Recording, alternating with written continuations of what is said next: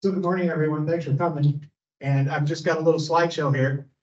We're gonna spend, I think it's 45 minutes, right? You know, something like that. You can stay longer if you like. It's a little dark. Yes. Good thing it's not 1 o'clock. We don't have to worry about falling asleep. And plus the chairs aren't very comfortable either, so. I'll have a whole lot of them. All right. So I'm sure we'll find something to discuss and talk about. So my name is Scott Steffes, and I think I've been here a couple of years already. I appreciate that. They keep asking me back. And my goal here, more than anything else, is to share news and information, not to tell you what to do, but to tell you what we see and what we know. And then so that you guys can go home and apply it to your world, your farm, your life, all those other kind of things, so you can make good decisions. That's basically the gist of what we're doing. So if I accomplish that today, that would be my goal. Just to probably just tell you as much as I can, so you guys can make good information and take that information back, make your guys' life and farm operations a lot better. The thing that I have an advantage over you is I live in the auction world. And if you don't believe me, it's true. That's the only thing I'm going to tell you. In the auction world, we're always the first to see. It's true. It's just like, well, why do people sell their cattle at sale barns? So it's true price discovery, right?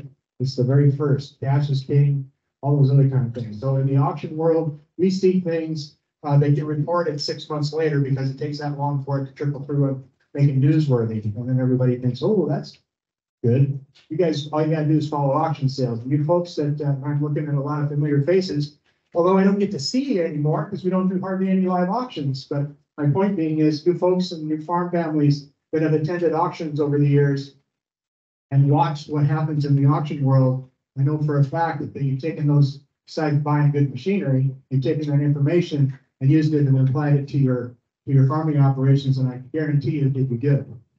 So that's one of the things that I also wanted to tell everybody about. We'll see if that becomes true. So just make sure I get that. Yep, there it goes. So we have a few slides in the beginning to give you a little bit of perspective, and then after that, it's going to be mostly just talking about. I always tell everybody that if I can get 3 things in your head when you leave, that's a good thing. And you know, I always like to. My wife always reads books, and she always reads the end first. I don't know why she does that.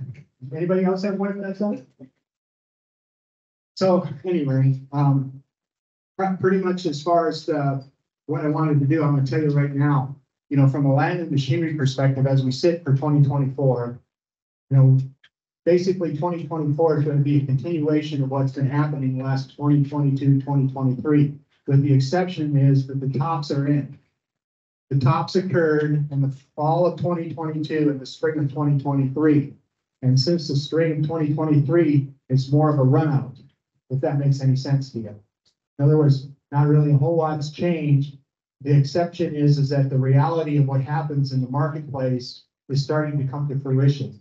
So 2024, in my mind, is going to be a run out of what's been happening in 2023, but the tops are in, which is you know, especially if you're on the buy side, especially when it comes to real estate, it's going to be nice to get a bit of a reprieve. And then you don't have to open up the paper or go to the page and say, what did that one bring? And, you know, of course, and that's been the conversation for the last, I'd say about 2019, 2020, when Trump got all this money that stored it for farm operations and things of that nature. So that's what I'd like to leave you with as much as anything else. So if you walk out the door, say, hey, you know, what's the secret sauce for 2024?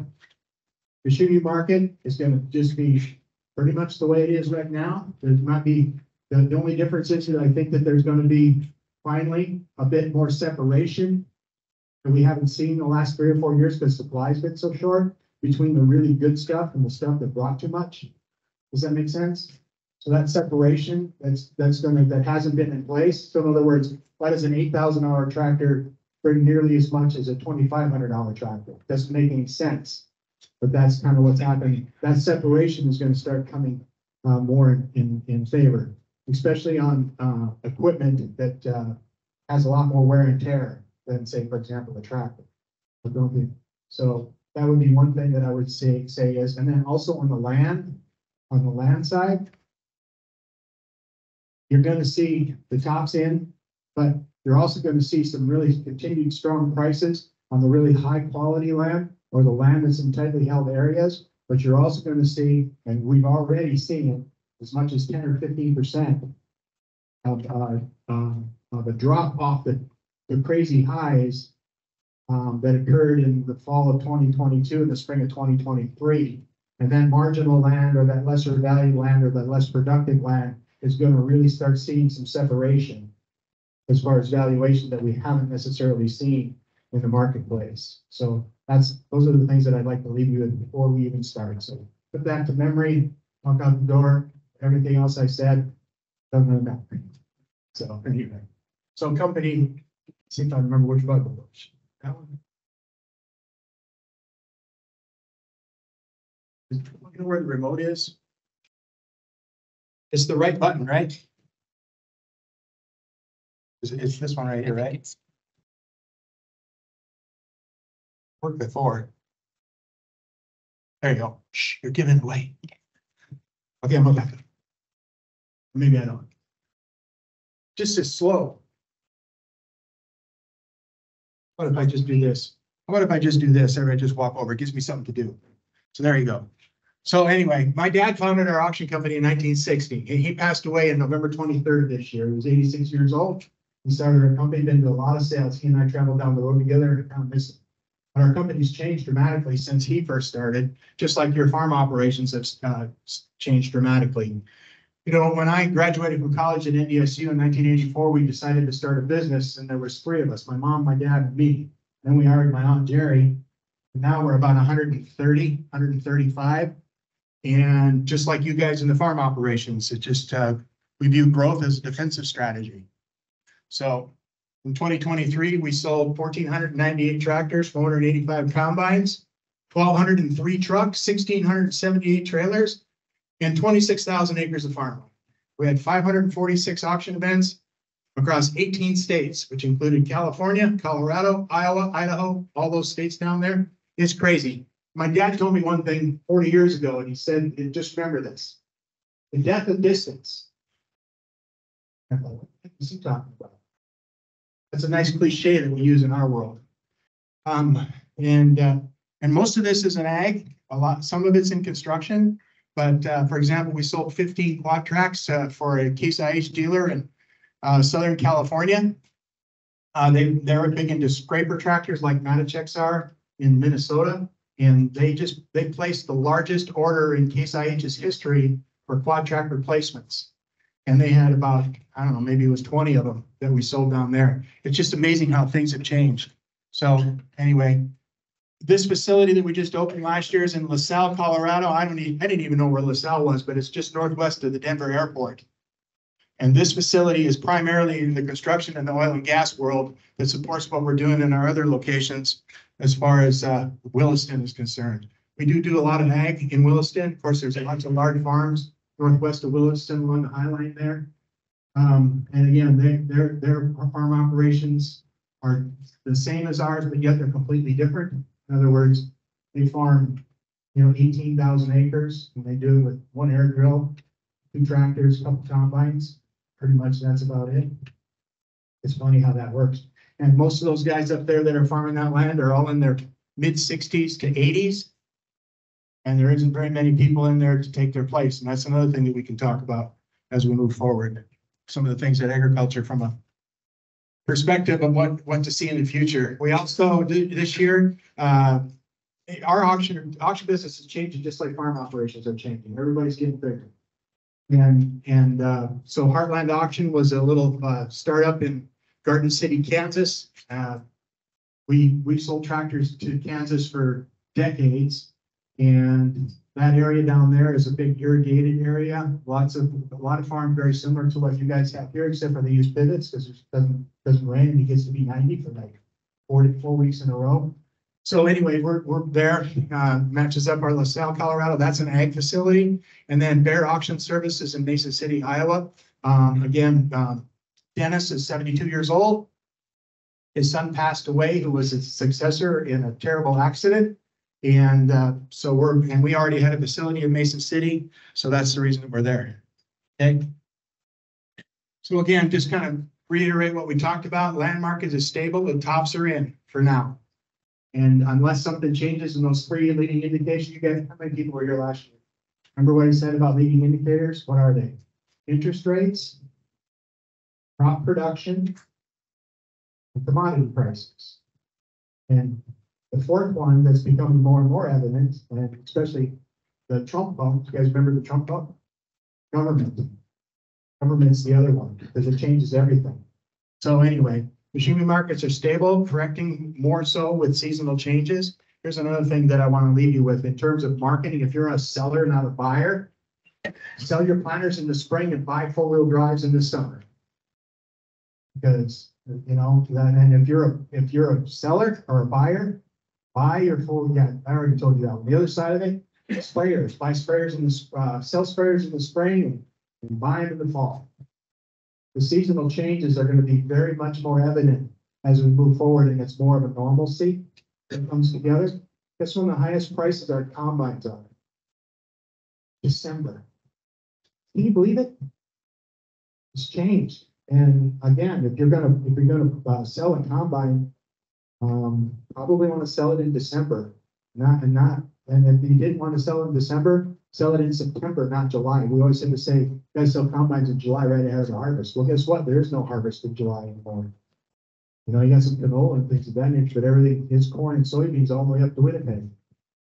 So September is when you want to, you know, market a combine, or December. But, and the do your own trading thing really works out really well. So, and again, watch those leading indicators because they will tell you everything. And if you want to know the single most greatest influencer to farm machinery values, it's one thing and one thing only: commodity prices. Because commodity prices trump interest rates and crop production every which way in Sunday. And the reason for that being is you can't depend on crop production from what you see driving down the road, because it's a much bigger world in today's area. So you might be in a crop failure perspective. Meanwhile, there's a bumper in Southeast Iowa. And so that doesn't really change that much. It's more of a holistic thing from a production point of view, but it's probably the least affected. And then of course, on the other side of it, interest rates are a significant one. And of course, interest rates, we haven't seen the correction that's going to occur yet in interest rates because there's too much exuberance out there. And that exuberance in the cash is diminishing. And you're going to start seeing that, and we kind of already have when it comes to land values. So keep that in mind. And I'll show you proof of what I just told you because it's happened before.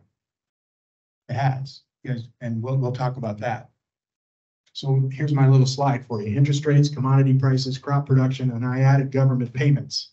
Much as I hate to do it, 21% of farm income, and when we got the Trump bump and everybody had corn out that winter, remember that was in 2020, I believe. 20% of farm income came from the government that year. I didn't put the slide in because it's old, but that's what happened. Price of new equipment, availability of new equipment, and availability of used equipment are some of the other factors. People always say, well, how can you afford a $400,000 four-wheel drive? And I bet we sold 25 tractors this year for over $400,000. It's the craziest thing we've ever seen. My dad, when we were sitting there visiting, he goes, you know, I remember when we used to sell 4430s for $15,000 and hit a home run. You guys remember that? Some of you do. And I guess that's just part of that whole deal. And in today's world, why are used tractors bringing $400,000 and $500,000? Because new ones cost $858,308 or more. And has anybody seen or heard anything about Deere lowering their prices? Just asking. Just asking. So there you go. And again, it goes back to that rule that we always talk about, that 50% of new rule. And utility is everything. And I think that's the equation that you guys got to remember. And that explains why combines aren't holding their value as well as tractors are, because they don't have the utility, right? So anybody know what the rated capacity of a new X9 John Deere 1100 is on high bushel corn? 7,200 bushels an hour. Look it up on their webpage. 7,200 bushels an hour in X9 1100. So You put a 10-hour day in, you put 72, theoretically, you put 72,000 bushels of corn in the bin in one day. One day. For you, a lot of you guys, I know when I grew up, first of all, we didn't raise much corn, but that's the whole crop. So again, it's all about capacity. And of course, the 9230, right? This is big one, the class 9 that they have. Not quite as big, but pretty close. So again, it goes back to that same old thing. 50% of rural, you guys want to know what your stuff is worth? 50% of new. It's been the case since the cows come home. So if you can buy a new tractor for $80,000, there's a really, really good market for a $40,000 tractor in the used market. I don't care what year it is or anything of that nature. It's all about condition and utility. Just remember that. You guys in the line, how many people have cows or livestock here? And you guys are the last of the Mohicans. And again, from a livestock perspective, when you're talking about livestock equipment, you could say 80%. People always ask me, like, calls on the phone about livestock equipment. He says, "Hey, I'm looking for a feeder, or I'm looking for a new stock trailer." And he goes, "You got any coming up?" And I said, "Yeah, I do. You really want my advice? Don't tell anybody, because this kind of goes against what I should be saying. We'll buy a new one. We'll buy a new one." It's just, the difference between used and new in the livestock deal, it's amazing. You can sell a 35-year-old gate for $85, and you can buy a new one for $115. As long as it didn't bend. Anyway, that's unique and interesting in the farm or the livestock world. And the big problem in the livestock industry that's going to be a huge problem as we move forward, multi-generational farm families and still in the livestock business. The problem that the livestock people have, we talk about livestock in general. So you got, first of all, poultry, you got swine, you got dairy, and you got beef cattle, right? Basically, that's livestock in a nutshell. Did I miss anything? Okay, so how long has the poultry industry been integrated in the United States? In other words, when I say, you guys know what integrated means? So people own the chickens from the start to finish, including the processor, or they're all integrated. Poultry's been integrated since 1960, 70, somewhere in there. Swine, if you don't believe me, the swine's been completely and totally integrated and commoditized. Just go to Southeast Iowa and see 7 hog sheds on every section of land, each one of them containing 2,500 head. And there isn't one of those pigs in any of those barns that are owned by the guy that's feeding. Just the way it is. So poultry, swine, been commoditized, right? Dairy, what's going on in dairy? I can tell you, we sold probably 8,000 head of dairy cattle this year, mostly in Wisconsin. And remember when the dairy buyout in '88 took place and all the 60 and 50 cow dairies all got bought out and everybody put 500 head parlors in? Well, guess what? All those 500, 1,200, 800 head parlors, they're all getting bought out because 65-year-old people own them and they survived it, made good living. And the Fair family, Riverview is just one example. How many cows do they have going? I think 150,000. Most of the dairies that are going in right now are in that 3,500 to 7,000 head range. That's what they're doing. Okay, so there's the third one that's commoditized, right? I hate to say it, but it's true. First District Association's got their cheese plant in Litchfield, Minnesota, which is where our yard is. They've tripled their capacity in the last 8 years. And it's all basically down to, and yet their producer lists are down to, I don't even know what the count is. It's probably about 25% of what it was, say, 15 years ago. Less stops. You guys know when my dad started in the auction business in 1960, Cass County, North Dakota. Don't quote me on this exactly. I think it was 323 dairy stops in Cass County, North Dakota. And everybody had cows, right? Well, guess how many there are this year now? 0. There's no, the Earth family, I think, was the last one. So again, and now you got Qualls in Lisbon that put, $27 million into a robotic dumping system. So guess what? Dairy's what? Completely commoditized. Or if it hasn't been, it will be. So what do we got left? The livestock industry, the cow-calf operators. Guess what?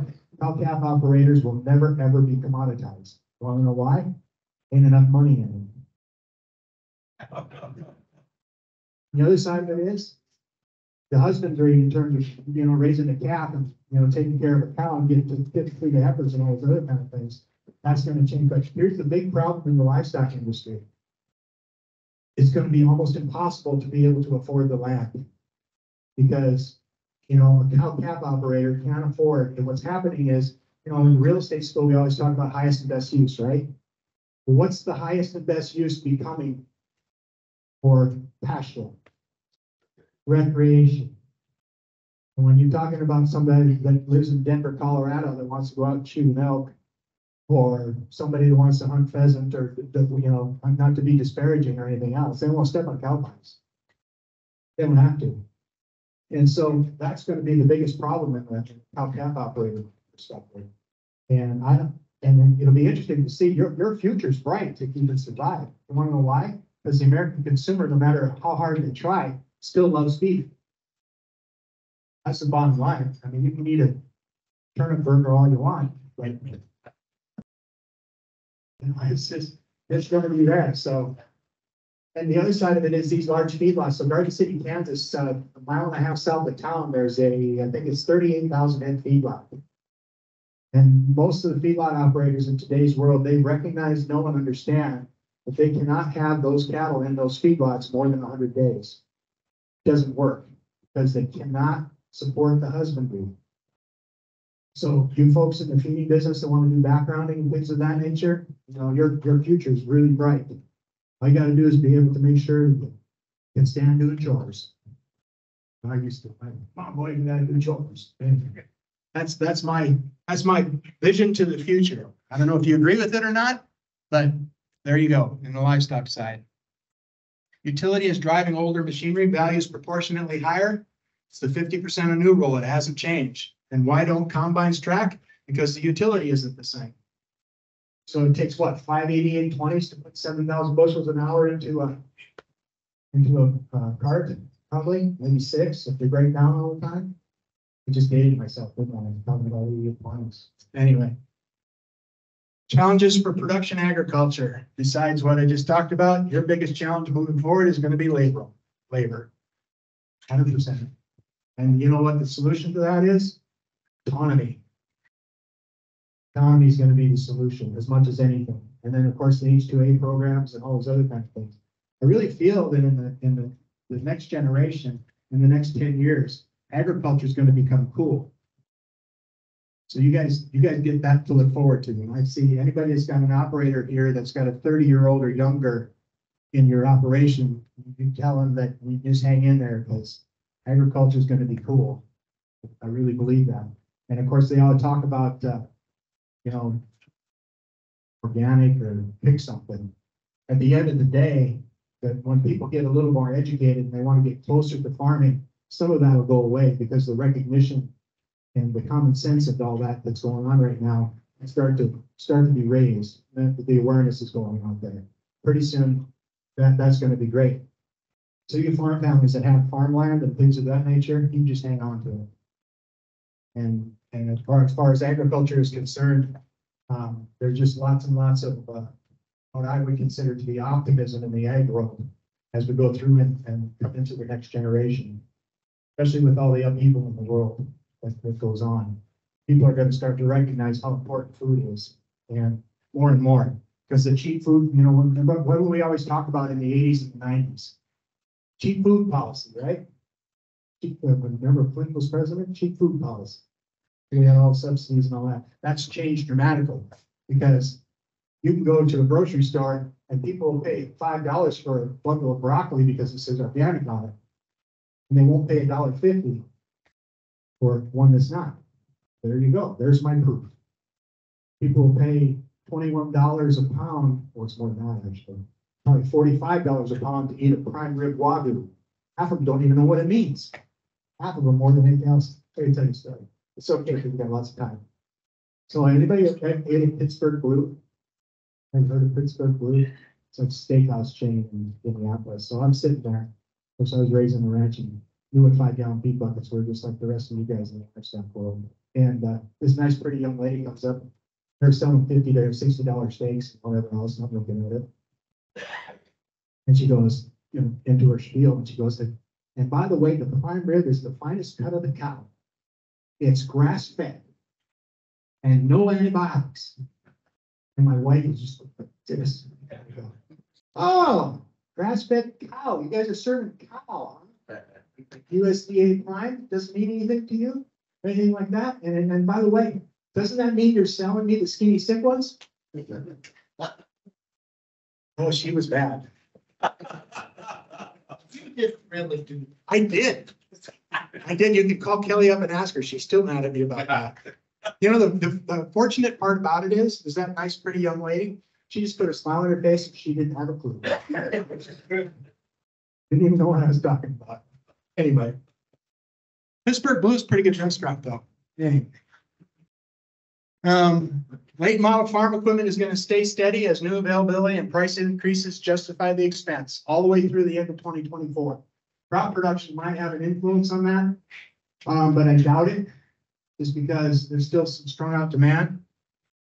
The other side of it is that, you know, back in the 80s, you didn't think anything of going to a farm sale and a farmer was retiring and his 4840 had 12,000 hours on it, or his 875 Versatile had 9,000 hours on it, was on its second set of tires and they were wore out. Been there, done that, right? And in today's world, you know, you go on to most of these farms and, you know, these R tractors got 1,800 hours on it. So, oh, geez, that's a lot of hours. It's past the power guard. See how that's different? Yeah. And again, I think that we're probably going to end up going a little bit more back to that, but not yet, because Deere still has strong demand, their forecast, everything else. And again, from technology perspective, it's changing everything. We talk about autonomy as well.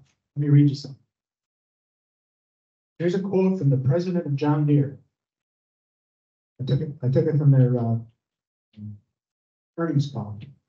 Our goal is by 2030, in certain production systems, if a grower so chooses, to be able to offer a fully autonomous production system all the way through from spring tillage and planting, all the way through harvest. That's what Deere said.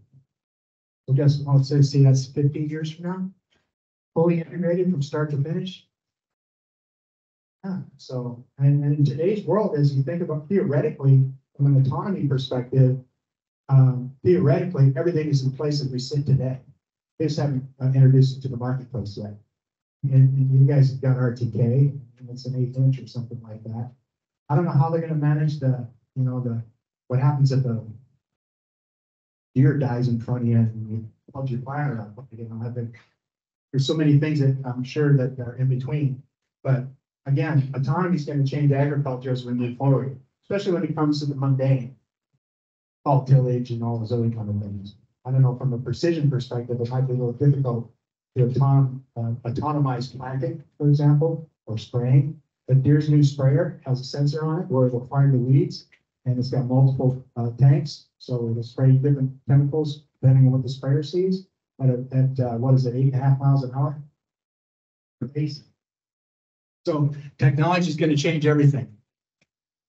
But as far as machinery is concerned, demand will depend on commodity prices and to a certain degree crop production. But again, I don't see anything changing from the machinery market, maybe 5%, something like that. A separation in terms of valuations from the really good stuff to the stuff that's a little tougher. You folks, you know, buy machinery sheds, put your machinery in the shed. Here's another thing that you guys can be proud of. We're in Devil's Lake, North Dakota. And one thing that I've discovered in the 45 years that I've been in the auction business and, you know, our growth in terms of where we're seeing it, you want to see the best machinery, the highest quality, the best condition, the best prices of any machinery anywhere in the United States. It's here in the Red River Valley and here in North Dakota. And to a certain degree, 50 miles east as we go into Minnesota. This is it. Everybody wants to buy your machinery. So you guys are in a very good enviable position. You're the highest in the food chain. You really are. So congratulations. And you know, everybody wonders, well, how come that is? Well, first of all, you guys have big Devil's Lake. Pretty cold in the wintertime. You know, we got what? 10 days to harvest and 10 days to plant. The rest of the time it sits in the shed. You want to get a realization, you farm guys that are out here, you know, it's like, come on, boys, we got to go. It's not quite ready yet, but we're going to go anyway. in Iowa and Illinois, yeah, my kid's got a basketball game, starts at 4:30. Yeah, I might come back tomorrow. Seriously, it's just a whole different world because they're planning dates. I mean, they can start putting fertilizer down in February in southeast Iowa. We do it all the time. If they're ambitious, or they got a lot of land to cover. It's just a different world, completely different world. Farmland values. Here's just a little slide I put together. You know, there's $10,000 an acre land in North Dakota in quite a few areas right now. If you were to say Red River Valley from a market perspective, if you wanted to pick a number that was somewhere close, I'd tell you it was probably 6,500 as we sit here today. And you know, the list would be pretty short, or CRP or water or something like that to get into the fours, even here in Devil's Lake. Some of the highest priced land is places that it used to be the lowest price. $6,500 an acre up here by Hardy. Isn't that crazy? These are all verified sales that we did. Here's potato ground, 14,000 in the River Valley. So again, here's $2,510 an acre, and you know, guys, what that is, right? You know what that land is? That's called walking around ground. You know what that means? It's only good for walking around down there. Yeah, it's crazy.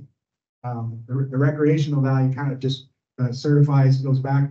You know, if a guy works in town, he's got a professional job, and he wants a good piece of land, which everybody does, right? He'll pay $3,000 to $5,000 an acre and not have to worry about revenue, as long as it's below, say, $500,000. Because they just bought a lot in town to build a house on, and it cost them $250. You got a little square. It's all about perspective. So anyway, that's kind of what we're seeing. Again, talk about the increases in value. I just pulled this slide really quick because I didn't know, but here from 2022 to 2020, 2 years, you talk about a 60% increase in farmland that I deemed very comparable, about 6 miles apart in a 2-year time period. So then you guys probably see that here in your markets. If you were to expose land, it's off again, probably since the spring of 2023, but that's really what happened from a run-up perspective. And there's a perfect data-driven example of what I'm speaking of that you guys can relate to. This is by Arthur, North Dakota, which is 35 miles northwest of Fargo, right on Highway 18. Pretty good land there. Why is farm real estate in such demand? Because it's been such a wonderful investment. You know, like bottom line, again, farmers have cash, and the established operations are making room for the next generation. I added that slide about a year ago, and guys my age and older, or guys that are probably 10, 15 years younger than me, that wasn't the case. You guys know that. Look around the room. And finally, we're starting to see young people come back to farms. So when people come to pay for their tractors or pay for the machinery, we're starting to see some younger faces, which is wonderful. You know why? Because they see opportunity. Hey, it's free market. They're recognizing it. You know, farming has been profitable. So there you go. Here's another reason why farm real estate is such a demand, because farmers value land above all else. If you've never heard me speak before, I'm going to say it again. When somebody comes to me personally, or my son, or anybody in our auction business, and they say, hey, I want to sell some real estate, our first response to most of them is, don't ever sell farmland. And if I could give you another piece of advice, if you guys are farm families here, don't ever sell farmland. Now, the problem with that is that it's not realistic, but that's my opinion. And when I say that, some sound surprised. My immediate response is, after that, if I don't think like that, how am I going to represent you and get as much money for that land as you think it's worth? Because I really truly believe that. If your farm families, anybody, if you look at Europe, if you look at multi-generational operations, you know, land will always take care of you. Now, there's some problems with that we're going to talk about as we go forward. And the reason that land is traded and is sold, because obviously we can't all own it forever, but continued trend of larger machinery, so more capacity needed to justify. I always wonder if that's a chicken and an egg story. Well, what happened first? Did land become more valuable, or everybody wants to buy more land because they see all this machinery out there and they got to get more? because it's to justify the machinery, or is it because, hey, they're building all this big machinery, I gotta get more land to justify it? See what I'm saying? I don't know I don't know if there's a real answer. I think it's a true chicken and egg story. I really do. But that's what's happening, and that's the reason. Again, back to my X9 example, or my 16-row planter compared to a 4-row. You know what check wire is? You guys do. Yeah. You've come a long way, haven't you? Yeah. Anyway, so there you go. That's my opinion. Why has farm real estate been outside funds entering the market due to limited alternative investments? Here's something that I predicted last year as we were sitting here. More investor buying farmland. They're going to outbid farmers. And it occurred, especially this fall. Wealthy individuals have no ties to agriculture are still buying farmland. We've sold more farmland to investors this fall than we did probably the last 2 years combined. And the reason for that being is they're outbidding you farmers. And the reason they're outbidding you farmers is because, and you guys know that. Now, the difference with that is when land comes across the road and we got cash. And so anyway, that's kind of what's happening. And we did see a lot of farmers buying land out of their farming area just to stay in the marketplace so that when something came up for sale across the road, they could justify the expense. In other words, they were in the market. There wasn't anything else there that would keep pace with what was going on in the marketplace. Here's another thing, and we can talk about it just briefly. 3% is the goal, but now cash is worth 5% or more. Do you know what I'm talking about here? That's cash rents. So if you want to know what a cash rent is, or what people from an investment perspective, or what the world is revolving around, and I don't care if it's in Illinois or Nebraska or anything of that nature, the number's 3%. So in other words, if my land's worth $10,000 an acre, I want $300 an acre cash rent. Does that make sense? And 3% is a pretty good number. It's kind of like my 50% of new rule. So in the Red River Valley, if you got $7,000 an acre land, cash rent's going to be $210. I know there's a lot of guys still paying 130 or 170, but there's markets at 210, pretty regular, and there's guys paying 275 just to be able to get control of the land. But that's a good number, and that number's been pretty much the same for a long, long time. And this is another thing that's going to slow the farm real estate market down, because almost all farmland from an investment perspective is almost always bought with cash. It really is, which is kind of amazing when you think about it. But the reason for that being is because back when it was running up, we could only get 0.5% from a money market perspective or a CD. Well, now CDs are over 5%.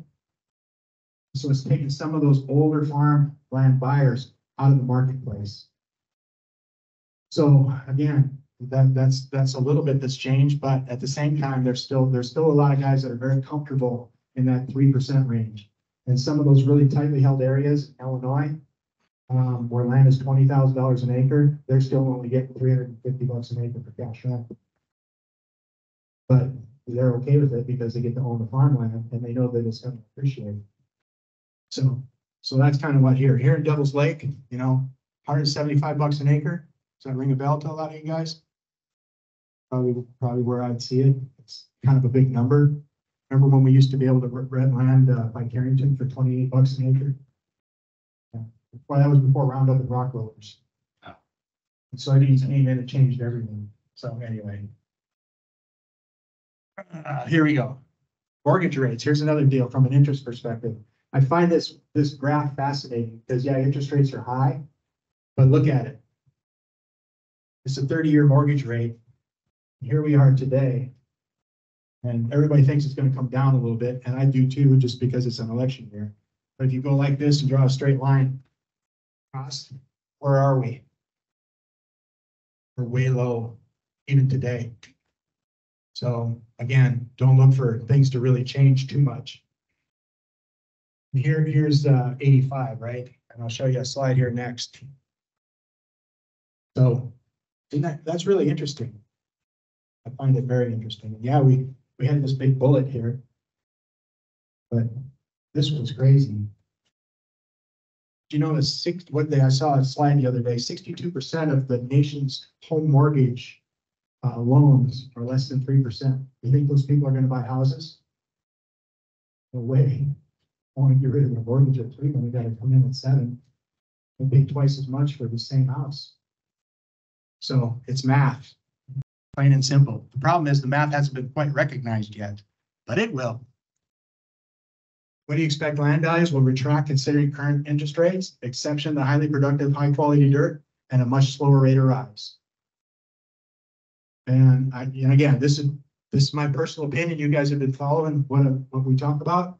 I'm pretty sure I'm right. 2024 will be a run-on. Don't forget, it took 20 years to correct in Iowa from the 80s collapse. And you can say the same thing here in North Dakota. About 20 years. 85 was the bottom.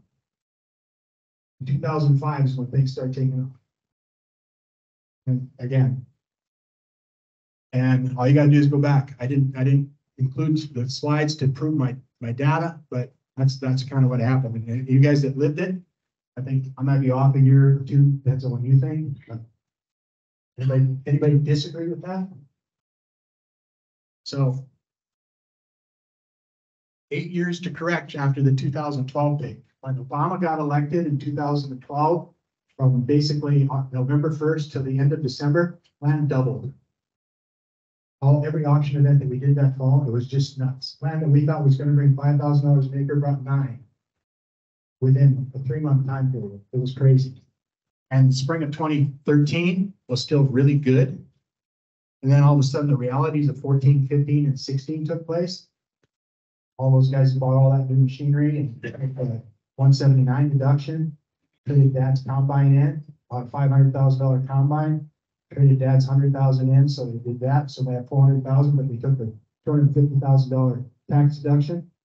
So they owed $400,000 on the combine that said was worth $300,000, and they had a $100,000 tax liability against it as well. Remember that? Yeah. So we're not there, but you got to remember this: the interest rate peaked in the spring of 1981 at 18.63%. Yet land prices did not bottom until 1985. Took that long. And again, as we sit here today, I'm going to by no means whatsoever saying gloom and doom in the real estate market. That is not what I'm saying, because 1985 was way different than today. You want to know the number one reason? No debt. 85 was all about collateral lending, all about debt. And we just don't have that issue. Over 80% of Iowa farmland is unencumbered. North Dakota doesn't have a statistic that proves that, but Iowa State spent the time and money to do those surveys. 80% of Iowa farmland is unencumbered. That's pretty cool when you think about it.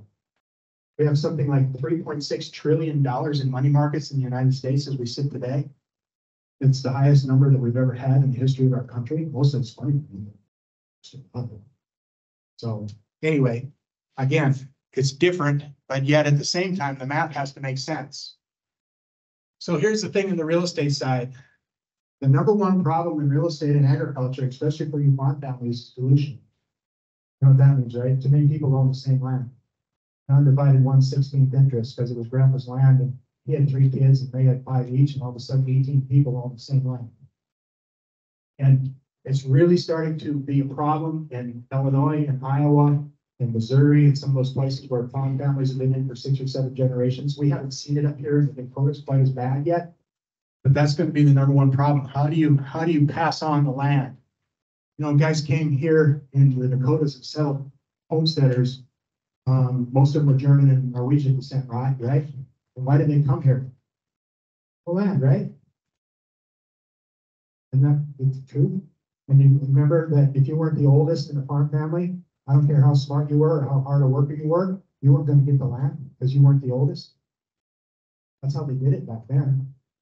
We don't do it that way here, do we? No. We got the money side of it, whatever else.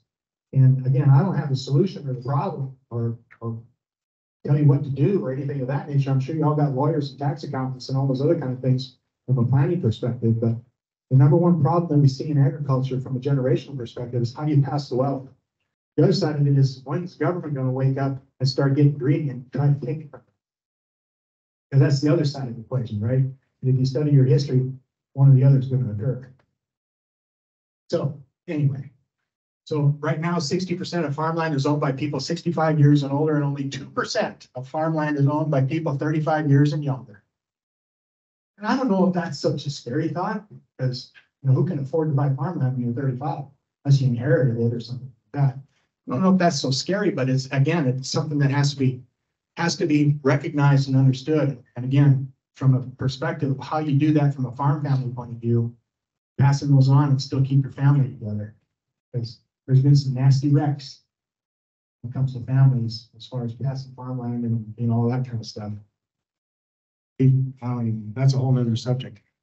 But a slower rate of rise, plateauing with rising interest. And as soon as interest rates came down or commodity prices come up, then we're going again, boys. Going to get higher. Always has, always will. So don't be afraid. The other side of the equation is that when land comes up for sale across the road and you have cash, you got to buy it. If you want to stay in the farm world, you got to buy it. That's what my grandpa told me. The hard part is, you got to remember, when homesteaders came here in North Dakota, right? Settled North Dakota, how much did they pay for the land? They got it free. They got it free. The only problem was it cost them $8 an acre to break it. So when they got land for free as homesteaders, half of them went broke. They got the land for free. Think about it. And in today's world, land is always too high. It always has been and always will be. And again, that's hard to swallow, but land has always been too high. Doesn't matter when it was $100 an acre, or 300 or 3,000 or 30,000. It's always going to be too high, boys and girls. So here's the trick. Got to figure out a way to pay for it. And the problem is that it can't be debt. Can't be debt. Or very little, because it just doesn't work. Because what did I show you in the deal before? 3%. Well, if I'm paying farm credit 7.5, and it's 3. Well, I got a D, and no, I didn't get a D, but I got a C in math. Even I figured that out. So there you go. I'm just pointing it out. I'm not giving you any solutions or problem or understanding of what to do, but I'm just telling you that's what the problem is. Okay, fair enough. What do you expect to see in the future? Here's something that that's really hard for me to understand, and it changed dramatically. So August 1st in our company, our sales volume for the year was down 27% in the farm machinery world. There's nothing to sell. And we finished the year up about 4 or 5. And 2022 was a pretty good year. And guess what it was? Dealer inventory. We sold more dealer inventory from October 1st to last week. From October 1st, I'm going to tell you what the number is, but it was big. And more dealer inventory from October 1st to December 31st than we sold the previous, I used to say 3 years, but we did the math. We sold more dealer inventory from October 1st to December 31st than we have in the previous 6 years combined. And if you guys have been following our website, you see, I mean, there was a bunch. I don't know how many combines we sold of our tractors. And the funny part about it is almost unanimously green. It wasn't red. I don't know if that's because of Titan, in the markets that we operate, or also the numbers aren't nearly the same. I mean, the disparaging production numbers between deer and cases, I don't know what they exactly are, but it's not proportional, it's disproportional. But and again, the part about that that's really interesting is that all that machinery got absorbed. And when you consider the amount that was put into the marketplace, that was really surprising for us. It really was. But again, that was, and we didn't know anything about that or didn't expect it all the way up till the 1st of September. But again, deer runs a tight ship. Never bet against deer. Another rule of advice. But always watch the leading indicators and the dealer inventory. The reason that they sold so much this year is because they had a pile up on the deer side, because guys were doing trades. But guess what? The guys that did the trades couldn't get their equipment, right? Maybe have that experience here. Guys order a planter and didn't get it when the field was ready. So what'd you do? You use your old one? Or did they send one out? I bought a sprayer. Sprayer? Supposed to be there in the spring.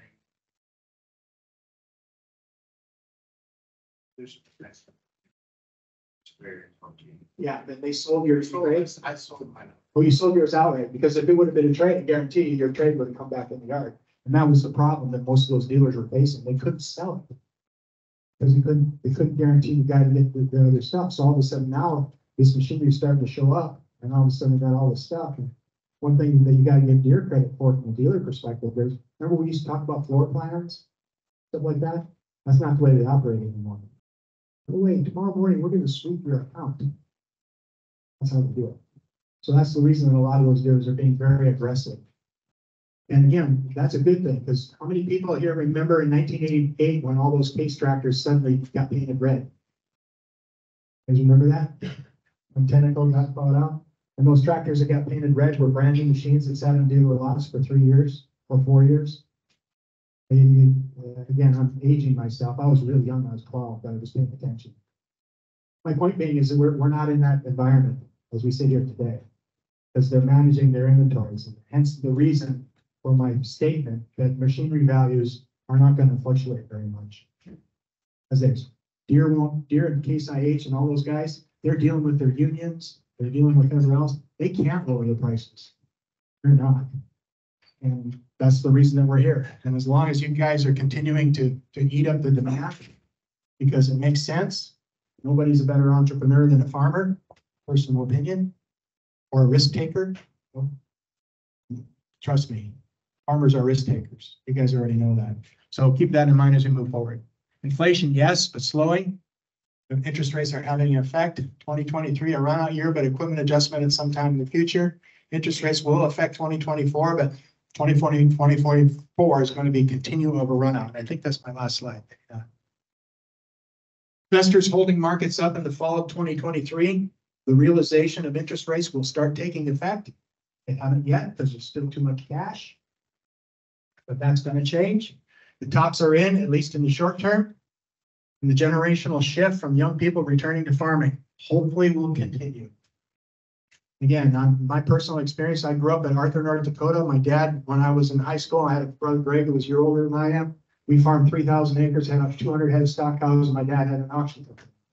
In Arthur, North Dakota, there was 18 boys in the graduating class of 1979, and all but 2 were farm kids. And guess how many are farming today? Greg Nelson. 1. Because that was the 80s, right?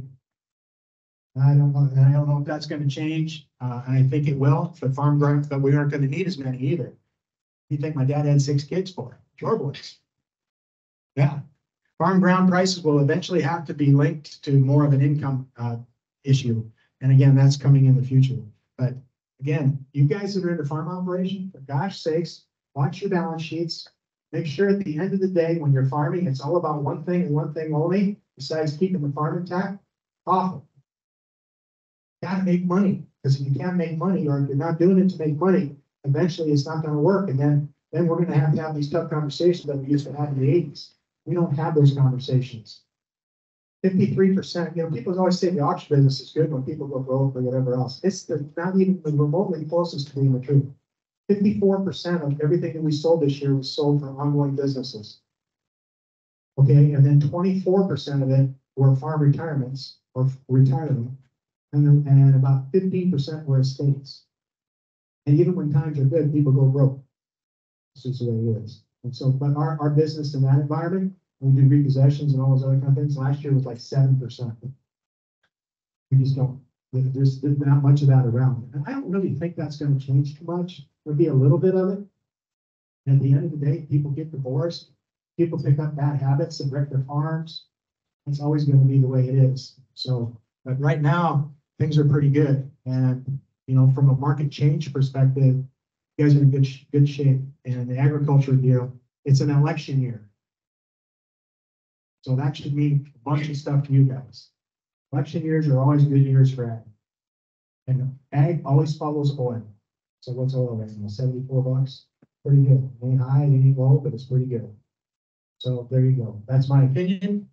You can agree or disagree with it, but look for those things as you move forward. And hopefully use this information to make your farms more profitable and to do a better job farming and buy more land and come to more auctions and all those other kind of things.